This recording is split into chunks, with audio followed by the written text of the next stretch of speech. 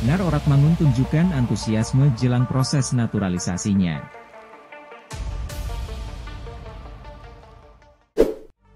Pemain Liga Belanda, Fortuna Sittard, Ragnar Oratmangoen sangat antusias menjalani proses naturalisasi menjadi warga negara Indonesia.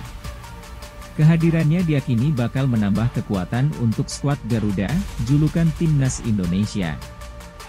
Hal tersebut terlihat dari postingan Instagram pribadinya Oratmangoen, pada Kamis 16 November 2023. Dia mengenakan baju batik tengah bersalaman dengan Ketua Umum PSSI, Erick Thohir. Assalamualaikum Indonesia. Saya di sini. Kita Garuda, tulis Ragnar Oratmangoen di Instagram pribadinya Oratmangoen. Sebelumnya, Erick Thohir sudah memberikan kabar kedatangan pemain IT di Indonesia lewat Instagram pribadinya Erick Thohir. Dia memastikan tahapan naturalisasi pemain tersebut agar segera dilakukan. Selamat datang di Indonesia, Ragnar Oratmangoen. Ragnar yang bermain di kasta tertinggi Liga Belanda, Eredivisie, bersama Fortuna Sittard punya komitmen untuk membela merah putih, kata Erick Thohir.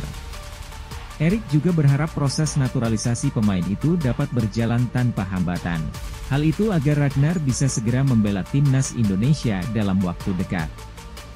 Semoga Ragnar bisa ikut memberikan kontribusi untuk sepak bola Indonesia, sambungnya. Berikut adalah profil Ragnar Oratmangoen, pemain keturunan yang sebentar lagi akan membela Timnas Indonesia.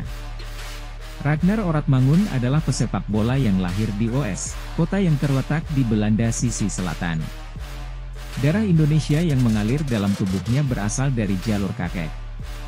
Sang kakek berasal dari Maluku. Nama Oratmangoen merupakan salah satu marga yang ada di Kepulauan Tanimbar. Ragnar Oratmangoen juga merupakan pesepak bola muslim. Dari informasi yang ada, keluarga ayahnya pindah dari Indonesia ke Belanda sekitar tahun 1950. Saat ini, Ragnar Oratmangoen berusia 25 tahun dan belum pernah mendapatkan panggilan dari Timnas Belanda. Oleh karenanya, ia leluasa dan berkeinginan untuk dinaturalisasi agar bisa memperkuat Timnas Indonesia.